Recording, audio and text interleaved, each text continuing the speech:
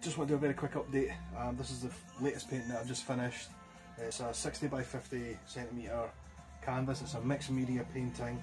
The background in the sky here is in oils, and the foreground with the boats is done in acrylic and ink.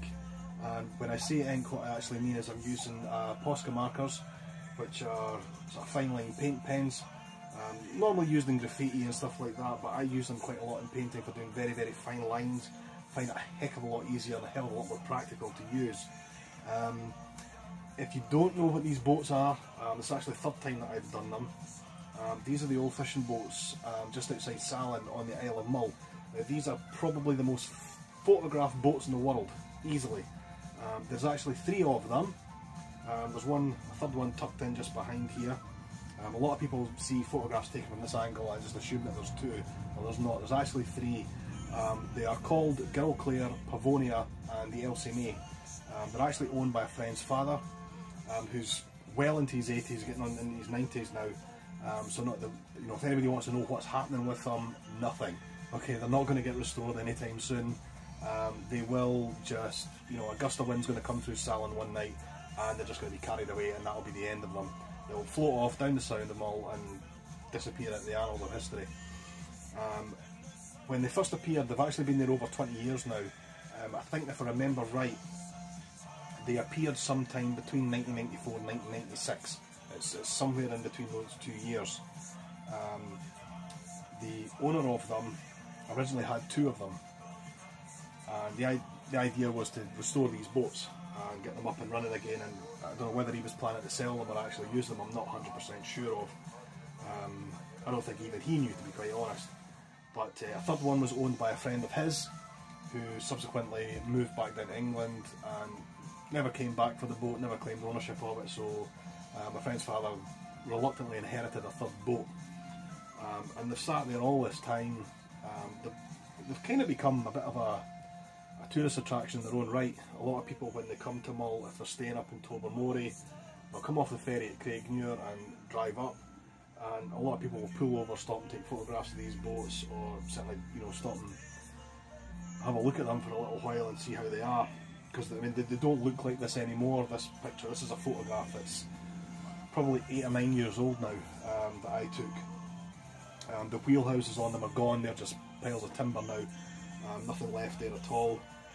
Some people, believe it or not, will actually get out and climb onto the decks of these boats. Now, 10 years ago, yeah, that was quite a feasible thing to do. Nowadays, not a chance. These are actually pretty dangerous condition, the way they are just now. So, walking on the deck, it's only a matter of time before somebody goes through the deck, and it will happen. I've no doubt about that, if they don't blow away first, that is. This is the third time I've actually done these boats. I've done 2 drawings in the past. One was a monochrome sketch and one was a full colour one, which was actually auctioned off for Poppy Scotland.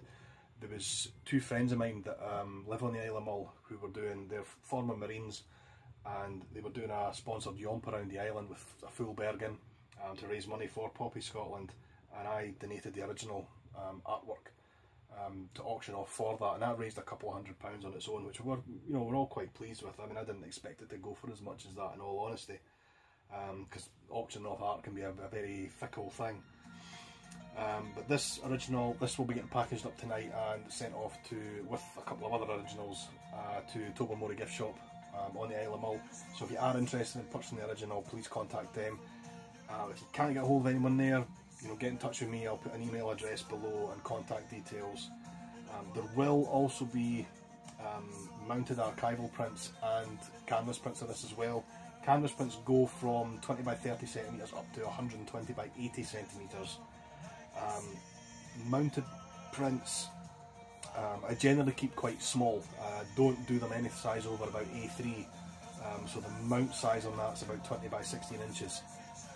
And I'll do any size from about 7 to 5 inches up to A3 on that.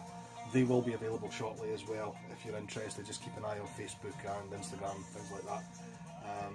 So if you're interested in prints as well, get in touch with me and I can arrange that for you. I'm really happy to have finally got this painting done.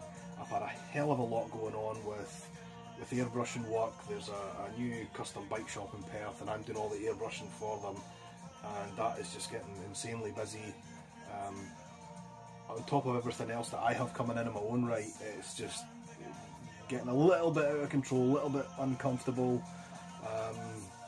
because of course everybody wants everything now, they want it yesterday, and you kind of have to say, you know, look, just wait, you know, my waiting list is starting to get a bit longer, which is a great thing as an artist. It's, you know, very, very grateful for it, but at the same time people can be a bit pushy, and you just need to get them to back off a little and give you time to actually get the work done. This is a painting that I've had in mind for about 5-6 years, specifically to sell in the gift shop on Tobermory. It's not for any other purpose, so I'm very, very glad to finally got it done.